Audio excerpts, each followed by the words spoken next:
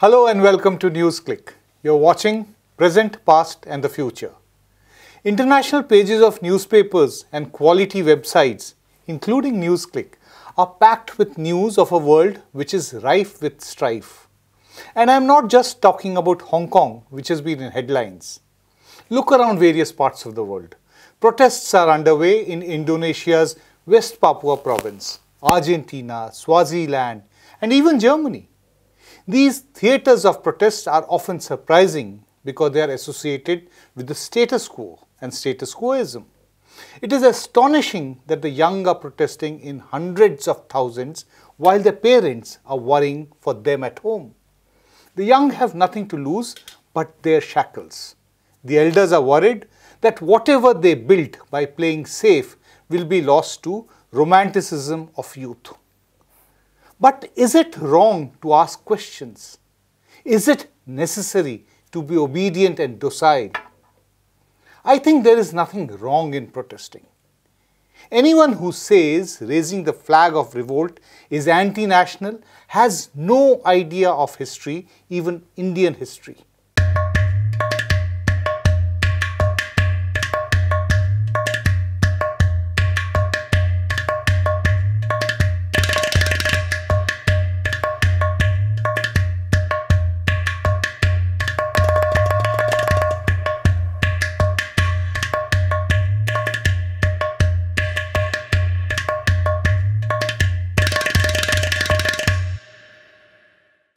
Exactly 100 years ago, India was witnessing high level of discontentment. Causes were multiple. The British imperialists wanted to enact the Rowlatt Act. It jeopardized personal and press freedom. The law also provided the government with unchallenged powers to brand any Indian a terrorist. They could be jailed for up to 2 years without trial. People rose in protest at Mahatma Gandhi's call for satyagraha. This angered British officials, and one army officer mercilessly gunned down hundreds of people in Jallianwala Bagh. If this was not enough, martial law was imposed in Punjab. The Hunter Commission appointed to probe these disturbances was an eyewash, and General Dyer became a hero for British public who collected funds for him. Colonialists also announced constitutional reforms, the Montagu-Chelmsford reforms, which did not satisfy Indians. Indian Muslims, many of who risked lives for Allied forces during the First World War, were disillusioned. Promises were made that the Caliph of Turkey would be treated fairly, but the British went back on the pledge. This August, we mark the beginning of the centenary year of the non-cooperation movement. But it is not part of the Indian government's programs yet. Protests, movements and agitations are not part of its copybook now. 100 years ago, Gandhiji and other Indian nationalists took it on themselves to challenge the might of the colonial state. They forged unprecedented unity among Hindus and Muslims. In his ultimatum to Viceroy Chelmsford, Mahatma Gandhi wrote how the peace terms with Turkey shocked Indian Muslims and affected him personally. He wrote, and I quote, "As a staunch Hindu wishing to live on terms of closest friendship with my Musliman countrymen, I should be an unworthy son of India if I did not stand by them in their hour of trial." With that began India's first mass movement, and the national movement forever changed gears. The goals of the Congress transformed with the non-cooperation Khilafat movement. From aiming for self-government constitutionally and legally, Gandhiji steered the Congress into seeking Swaraj by non-violent mass agitation. Sucheta Mahajan joins me today to discuss this watershed movement and also shed light on what importance is there for contemporary India. Sucheta teaches history at the Jawaharlal Nehru University. Welcome, Sucheta. Thank you. You know, I've often wondered that 100 years ago, in an India which was not prepared for mass agitation, what kind of magic did Gandhi and others weave to be able to actually enlist people for a mass agitation on issues which in today's world appear to be very common, but in 100 years ago might have appeared very vague. Personal freedom, press freedom, constitutional reforms. How do you, as a historian, explain as to what they did to be able to galvanize the people? I think what Gandhiji brought into the national movement was the masses. Right. And how did he bring them? He brought them in by removing the fear of the British. That's right. I think that was the main magic, if you want to call it, that people were no longer afraid of protest. People were no longer afraid of walking out. He gave a call in non-cooperation, for example, that boycott the legislatures, come out of the universities and colleges, come out of the courts.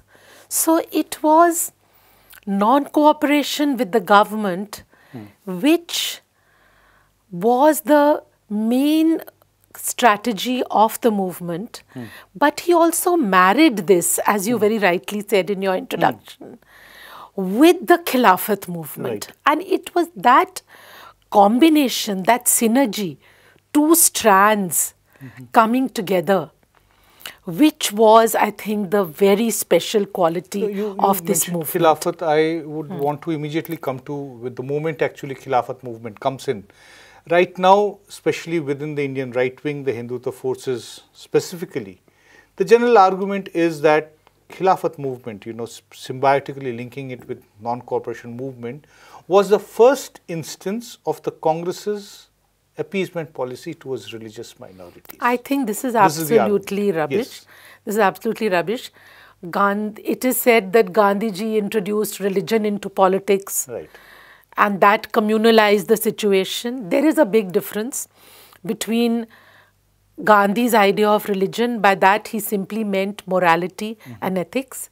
If he took up the cause of the Khilafat, it was not as quote-unquote a Muslim cause.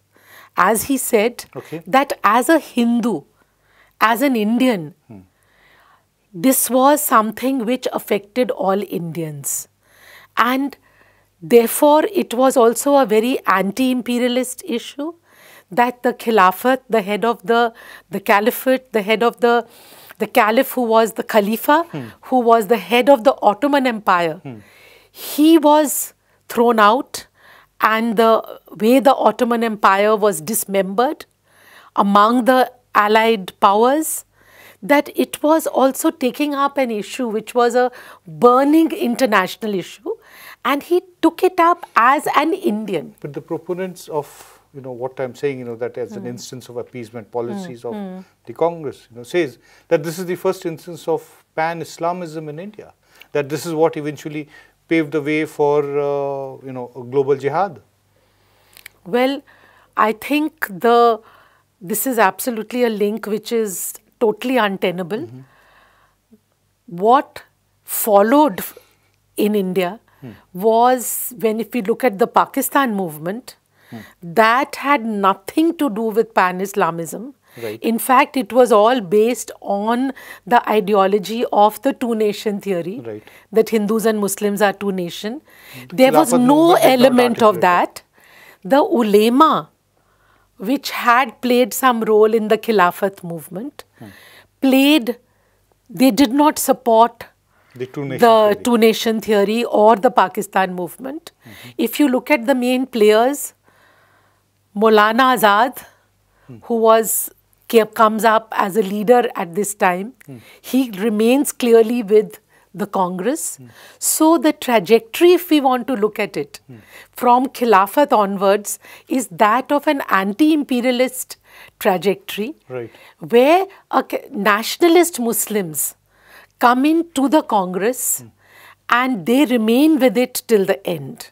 So are you trying to argue that the two-nation theory was essentially very little to do with religion or religious identity, that it was completely political in nature, whereas Khilafat actually was the religious aspiration and the religious, desires of the Indian Muslims. You're absolutely right.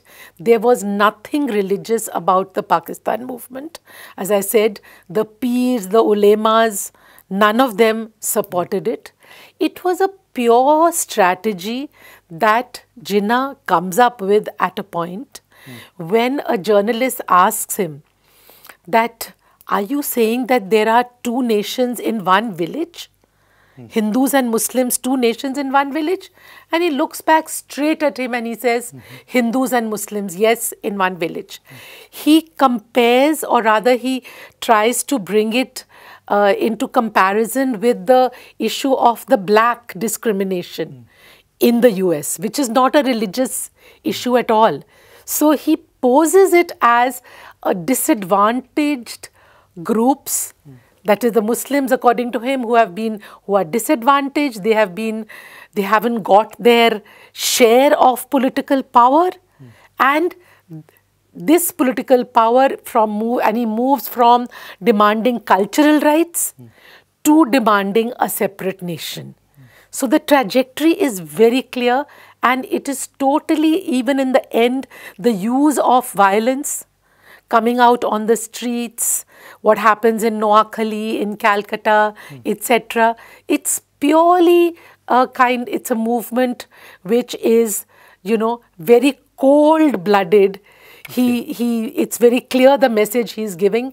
He writes to the Viceroy, he says, look, you have pushed us out onto the streets. I was happy with the constitutional negotiations, but now if you don't listen to us, we are going to the streets. And if you listen to the Congress because they have forged a pistol, then we too today have forged a pistol. Okay. So he reinvented the Muslim League in what he thought was along the lines of a mass movement of the Congress type. Now, coming back to the non-cooperation movement, quite often we use the word non-cooperation without really understand what really happened. That yes, it actually meant stepping outside the government framework. Even children stepped outside, government schools, and which were run by the British, and then they went into their own Society created its own institutions. Similarly, likewise, we get a lot of other evidences the more we get deep into it. Now, at a conceptual level, you had non-cooperation. 10 years after that, you had civil disobedience. It was a huge leap in terms of strategy. But in terms of political strategy and conceptualization, what was really different between non-cooperation and civil disobedience? I think that non-cooperation is really an early stage. Right. Gandhi had not yet, I think, though he had practiced passive resistance in South Africa very effectively. He had worked with Muslims. Then he has worked in India with different groups, Champaran, Kheda, Ahmedabad. So he is experimenting.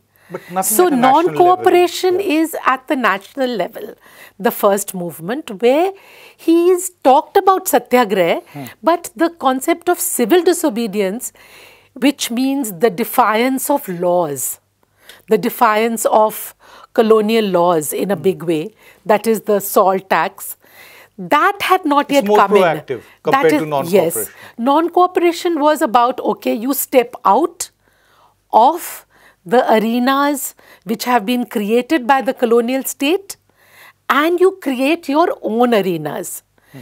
You start your national schools where the students are going to, the Gujarat Vidyapeeth, the Jamia Millia Islamia. All that came up. So it is more of fashioning, I would say, an alternative. There is Swadeshi, there is boycott of and burning of foreign cloth. Yeah. So again, Khadi comes in that way. So I think the elements of what were later in the next 2 years, he was to call his constructive work program. Non-cooperation, I think, prepares the ground for that. That Hindu-Muslim unity comes in here with Khilafat, Khadi comes in, and then later on he is going to add untouchability, etc. So it is more, as I said, to do with vacating or coming out of certain arenas and creating your own arenas and looking for that. Whereas civil disobedience, there is a clear element, as I said, of defiance. Of violating law. Of violating law. Going and breaking salt Going law. and breaking the law. And I think by that time, the idea of that, and yet it is civil, that is, yet it is within the parameters of legality. Not that violent. was the brilliance. Not violent. That was the brilliance. Not, that you remained within legality and within this passive resistance, Yeah. what effect did it have on the British? Well, I think if you see it from the point of view of the British themselves, the colonial officials have themselves written about how, when certainly in the time of Dandi March and all, what they had to face. When Dandi March comes later. Come much later, you're talking about non-cooperation. That they were, it had an effect that, I mean, what Broomfield, for example, Judge Broomfield, where Gandhi goes to the court in Champaran. I think non-cooperation is very much a continuation of that particular political strategy that there is, where the British, where Gandhi is experimenting with how to push the boundaries, how to expand the parameters. And how to draw people in. And to draw people in, right, into that. And that is his genius. Look what he does with Rowlatt. Eventually they have to give it up. They have to give it up. Yeah. And non-cooperation too. I mean, the genius, I feel, of withdrawing the movement at a particular point where it goes beyond the bounds of violence. That's something which we need to understand. Yeah, sure. Yeah. We are talking about the brilliance of Gandhi and that it actually, without actually doing anything, it forced the British government, the colonialists, to take a step backward. Women, for example, if I could add, again, the women come in during the non-cooperation movement for the first time. And there again, Swadeshi it's the movement they had come, but not so much. And it but was also here, not at a national level. This is at a national level, huge level. Now, what does he do? He tells them, you go and picket the liquor shops. Right. So that because the men, when they will come there, they will not be able to push aside the women. And the women will be standing there and saying that go back to your homes, don't spend this money over here.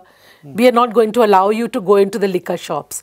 So creating again spaces where each class, each gender is given something to do, which is particularly suitable for that particular group. Students are told come out of the colleges.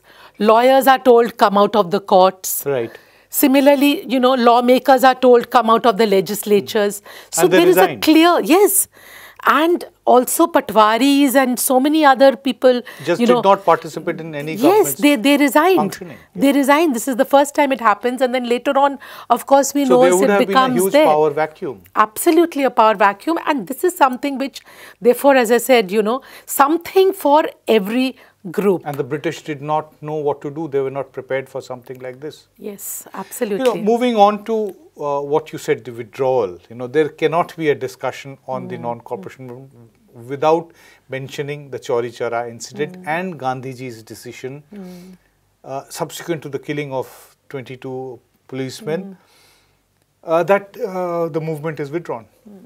Possibly one of the most controversial and contentious. Even now, historians I know continue to debate whether he should have, whether he should not have. If it had continued, would independence have been several years before 1947, etc., etc.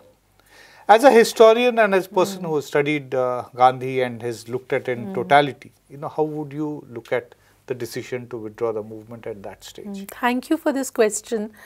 I think it took great courage. Immense courage to call off the movement. It would have been so much easier. It would have possibly enhanced his moral stature globally.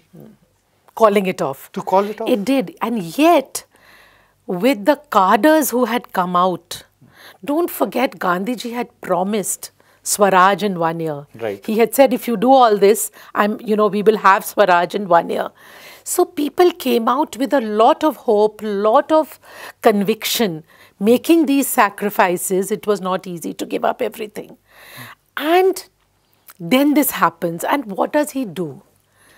This is a big dilemma before him. On the one hand, as I said, committed activists who will be very disillusioned if he withdraws the movement. On the other hand, not just his personal conviction in ahimsa, in non-violence, but an understanding that a mass movement, in order to be effective in the long run, must necessarily be non-violent. That understanding of the necessity of non-violence in a mass movement to have that effect, this was something which was very much a dilemma before him. And I think he goes by his conviction, by his ideological conviction, that no, what has happened today, and also you must remember, this goes along with working within the parameters of legality. Right. That no, you do not attack a police station and kill people who are policemen. This was not a fight between, say, two people, two groups clashed somewhere. It's not an individual clash. It's not an individual clash. This is very clear for very basic targeting concepts of a police station. And Gandhiji had stressed one thing. We are against the system. Imperial system, the colonial system. We are not against individuals. So these poor petty policemen working for the colonial state, they are not our enemies. Right. They are not our targets. This was another point he was making. But on the other side, it was a big price. He paid. Jawaharlal Nehru, so close to him, wrote on his autobiography that Gandhiji, he felt so disillusioned when he heard about the calling off of this movement. And it took him a long time to accept Gandhiji's leadership again. Only when he realized, well, he is the guy who can lead the masses. So again, he very reluctantly accepts it. But there must have been so many young people, idealistic youth like Nehru, who must have felt totally disillusioned. Sucheta, one last question before we actually wind up the discussion. We are running out of time. 100 years down the line, how do you think that non-cooperation movement, Khilafat movement what lessons does it have for contemporary India, and how would you like the anniversary of these two movements, or this symbiotic relationship between these two movements, to be celebrated and observed? Well, the anniversary must be celebrated, and it should be done, I think, by highlighting the Hindu-Muslim unity which was there in this movement. We also should be highlighting the fact that how we were able to fashion this whole movement at that time, the early stages of it, our first mass movement. First national mass movement. The first mass movement we can continue to have mass movements all the time. And I think that to recognize that in any situation, even of imperial domination, of foreign masters, every individual can and must recognize they have the courage to protest and to make their voice known. Thank you, Sucheta. It's always a great pleasure talking to you. Thank you so much. Telling the ruler or government that your way is not correct is not a crime. People need not be told all the time that they do not know what is good for them and what is not good for them. Gandhi discarded his dhoti and kurta for a langot in the course of the non-cooperation Khilafat movement. He came to be called a half-naked fakir thereafter. He had conviction deep within himself. I will leave you today with his words to Viceroy Chelmsford. Non-cooperation was the only dignified and constitutional form of such direct action, for it is the right recognized from times immemorial of the subject to refuse to assist a ruler who misrules. Think about the meaning of these words. Goodbye.